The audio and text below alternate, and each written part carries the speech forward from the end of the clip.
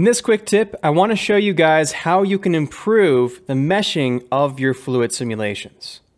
So in this example, we are looking at the particle fluid surface node and pretty much the default settings on that node. What it gives you is very blobby looking simulations, very blobby looking water. And depending on the situation, depending on what you're doing, this node might be great for meshing. It's really good for crown splashes. It's really good for times when you have, let's say, 20 million particles or more to go over. But it does not do a good job when your particle count is low and when you have a scene like this. We're trying to create a waterfall that goes down over these rocks. And in my opinion, the particle fluid surface doesn't really handle that situation very well. So you'll want to do your own fluid meshing. And we can achieve that through a variety of VDB operations. Just as a fair warning, as with anything that is related to fluid simulations, this is not beginner friendly. This is more of an intermediate to advanced quick tip, so you've been warned. But what is the main game plan for making this work? Well, here we have about 4.5 million particles. That's on the lower side for a fluid simulation like this. So what we're going to do is start off by creating an attribute called density. And we're going to rasterize density into a fog volume. So from density, we turn that into a fog. And specifically, we're going to use the rasterize from attribute SOP because of the fact that we have a lot of control over the filtering of that. And we have the ability to use velocity to stretch out the fog shape for every single particle. That kind of gets around the lower particle count that we have right here. So each one of these particles, if this is a particle right here, it's going to be stretched out into this kind of shape right here. And it'll basically look like we've laid a bunch of strings as the fluid moves around. So it's kind of this cool look where it's like there's a bunch of almost like clay tubes laid on top of each other. And so that's what we're looking for to start things off. One other thing that we'll do to aid in creating those tube shapes is we're going to use a trail SOP on every single particle. So if we have all these particles right here, the trail SOP is going to create more particles in the direction where it came from. And that's going to help us cover more ground and get us to those higher particle counts to make up for such a lightweight fluid sim. So the combination of the motion blur and the trail SOP is going to give us those shapes. Now, once we have a fog volume, we're going to turn that into an SDF. And the cool thing about turning it into an SDF is that we have all kinds of VDB operations to help us shape that volume exactly how we want it to be. And so we can use SDF smoothing, we can use a dilation, we can cut into it with noises, we can do all kinds of really cool things with SDF operations. And then once we're happy with that, we finally turn it into a polygon mesh. And that becomes our final result. So that's mostly what we'll be covering here today. More specifically, let's go node by node. So to start things off, you always want to trim off particles you don't need. Meshing does take a lot of time, so again, only use what you need here. That's what's happening with this delete. And next up, we have a retime SOP. This retime SOP is going to figure out all the subframe positions of every single particle. And so that's really nice when we go to use the trail SOP because it tells the trail SOP exactly where to place each particle.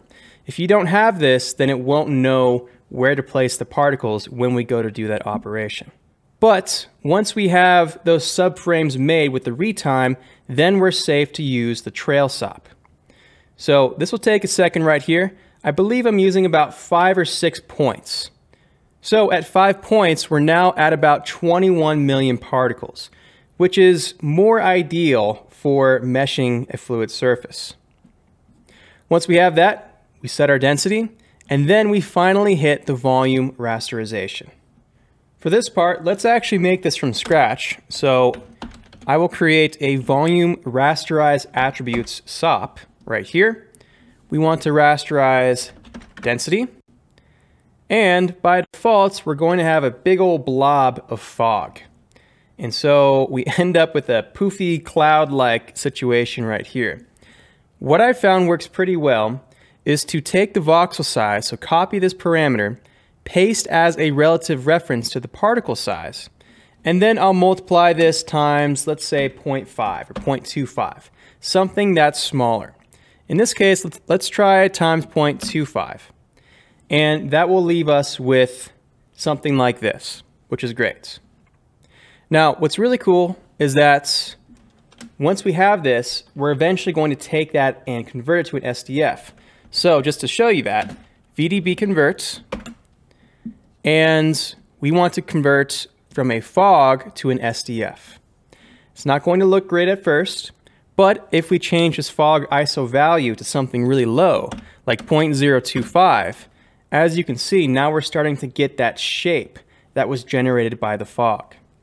This obviously is too low in resolution, so for the voxel size, let's set that to 0.05 and see what that does. And also on the fog ISO value, you might need to go really low until you end up with something like this. That gives us these little, almost like streaks of particles. You can kind of see the shape begin to happen, and that's what we get by using the trail SOP. Now, if we add a little bit of velocity blur to this, so we check that on, and we change the shutter here to something high, like 3 as an example, then what you'll notice is that we now start really getting these streaks of where the particle is heading. And we start getting the direction that particles are moving in. So that's really, really cool. Now, eventually we're going to smooth this and do a few more operations, but just to kind of show you where this is going, the last step, as I mentioned, is to convert back to polygons. So VDB converts, and we are going to turn this into polygons.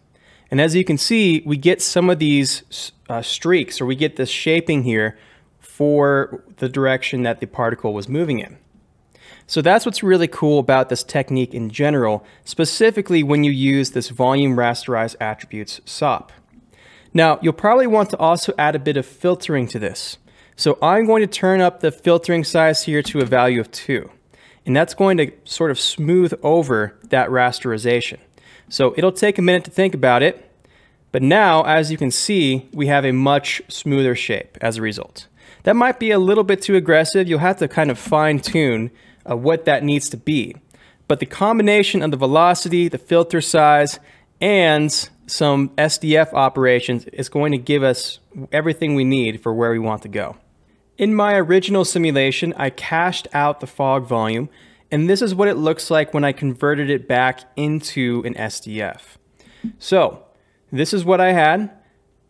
From an SDF, you can then use SDF operations. So in this case, I'm going to dilate, in other words, move that SDF outwards, and then I'm going to cut into it with a noise. So here we have an SDF volume noise.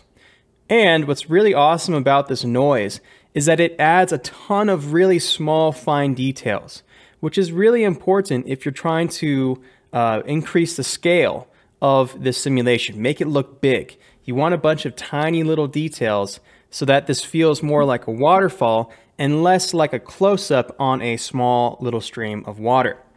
So on this SDF, what I'm basically doing is I'm cutting into those values. I'm almost picturing like carving shapes into this puffed out version of the simulation.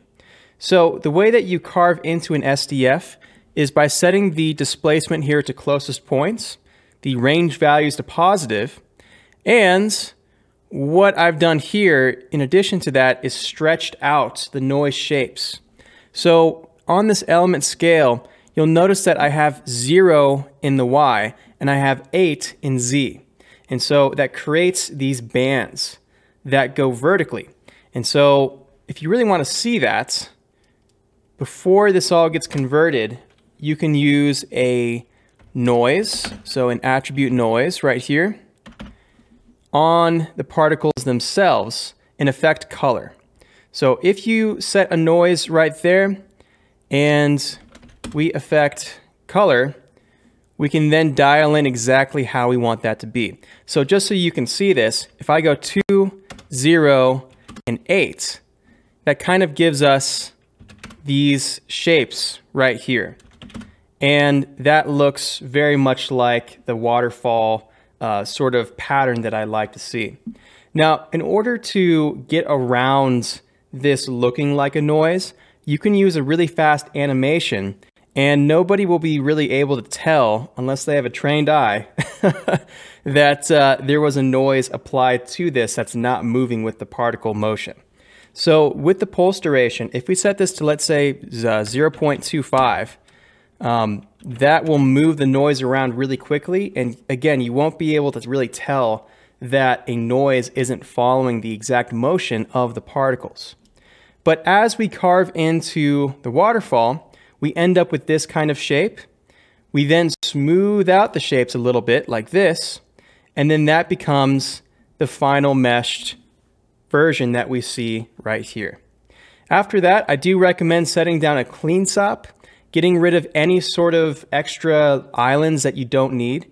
So you can use, let's say, the manifold only topology option, set that primitive threshold to a really high value so that it gets rid of any small little bits of particles that might have escaped, and then that can become your meshed fluid. I hope you've enjoyed this quick tip. If all of that was too much for you, then do check out my more beginner-friendly courses like Houdini for the New Artist 1 and 2, and I also offer one-on-one mentorships if you guys are trying to expedite your specific Houdini goals.